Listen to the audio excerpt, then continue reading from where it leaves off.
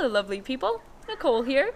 I am staying at a friend's house in Southern California, and they actually have their own little vineyard right here on their property. And I thought it would be really neat to show you how to grow grapes the right way. It is a particularly interesting time of year to be here because these vines are just waking up from their winter slumber.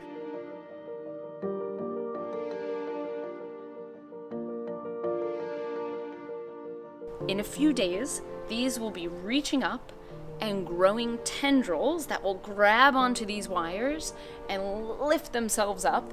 And if we were here in the summertime, these wires would just be full of vines and leaves and eventually grapes hanging down. Now, when you prune grapevines, you actually prune them just before the spring. So these have just been newly cut. All of that old growth from last summer has been cut away to allow for the new growth.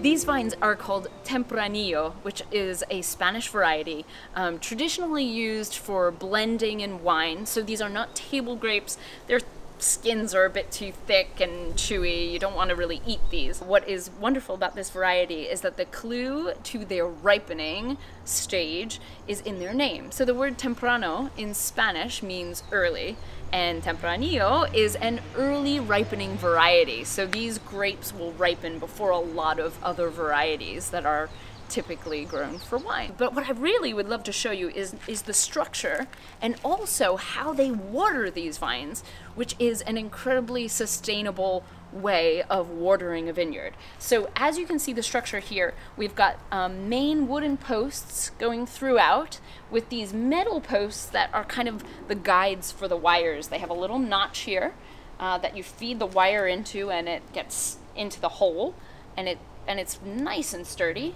right?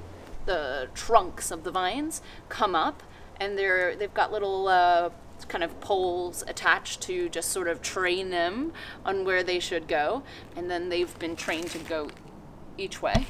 Now, what I love about this particular vineyard is that this water all comes from water caught by the gutters of the house. So the gutters are feeding the water into a cistern, and that main barrel has a pipe that feeds under the ground and comes up at the beginning of each one of these rows and then runs along this black water pipe.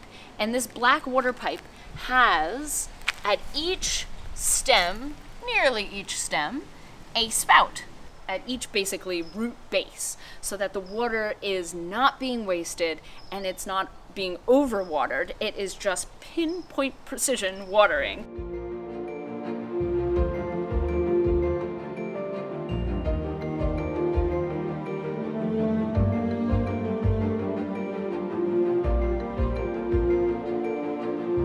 In a drought-prone area such as this, they are not depleting the water table, and that's why I find this such an inspirational way to grow your own grapes.